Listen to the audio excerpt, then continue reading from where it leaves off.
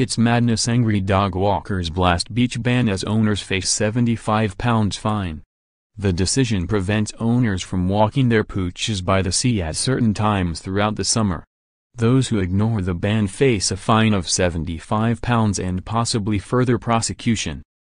The restrictions are currently in place across UK counties, starting as early as March in some areas and last until September 30. Many pet owners believe the timings of the restrictions are just madness. Dawn Ewing, 45, lives in the beautiful town of Street Ives, Cornwall, visited by tourists throughout the summer for its good weather and golden beaches. She claims the ban has left most beaches empty between 7 p.m. and 9 a.m. as well as having a detrimental impact on tourism throughout the day.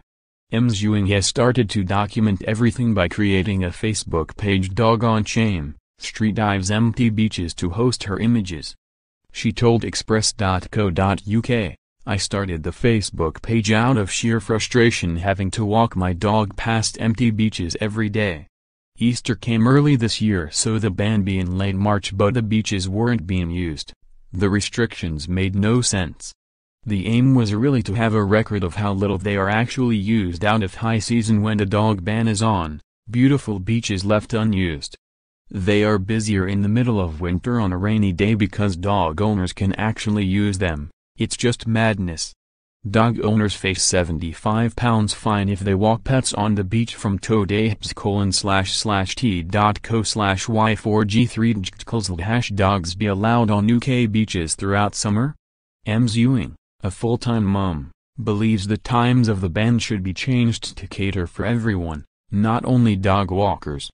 There are currently only 2 beaches in the Street Ives area that do not fall under dog walking restrictions. Yet she believes they are too inaccessible for buggies and less able walkers. She added, I fully support the ban in high season and school holidays if necessary, as would most responsible dog owners, but the beaches are there to be used, not left empty, reserved for nobody. Somebody should be enjoying the beaches. The ban also creates problems in children's play parks which become overrun with dogs when restrictions are in place, and yet children are part of the community the dog ban supposedly protects. Many families within the community own dogs and need a suitable outside space to share with them. Elderly residents who cannot travel easily and live in town should be able to walk to their local beaches with their dogs. Many have supported Ms. Ewing in her campaign to raise awareness over the impact the ban is having on the local area. One Facebook user said, "Well done. The evidence you're gathering shows how ridiculous this blanket ban is. No one wants full access, just a sensible common-sense solution that doesn't discriminate against one section of the community in favor of another." Another said, "So locals pay rates all year.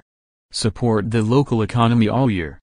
But in high season, they can't walk their own dogs on their own beaches. Why not take it a step further and ban all locals from the most popular pubs?" Ms. Ewing says the current restrictions are up for review next year and she hopes suitable changes are made to the scheduling. However, she believes these problems stretch further than just Cornwall. Beaches in Kent, Essex, North Tyneside, Yorkshire, Lincolnshire, North Tyneside and many more counties currently have the new dog walking rules in place. The ban has faced scrutiny in the past. 2 petitions last year, one in Devon and in Dorset, received more than 3,500 signatures respectively. Another petition this year from residents in Whitby, Yorkshire is protesting the 2018 changes to the area covered by the restrictions. It states, "We believe the extension to be unnecessary, unsafe and discriminatory. Those affected the most were completely unaware of either the consultation or the proposed extension. We therefore consider it undemocratic."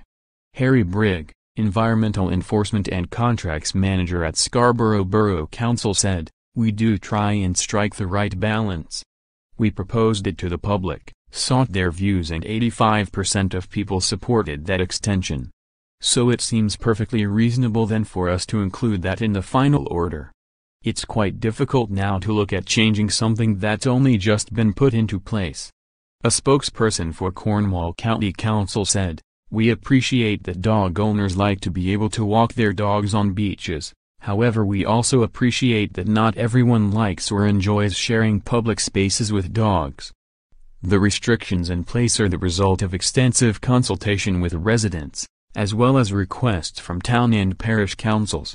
More than 3,700 people took part in our consultation in 2016, with the majority agreeing with keeping the controls which were already in place.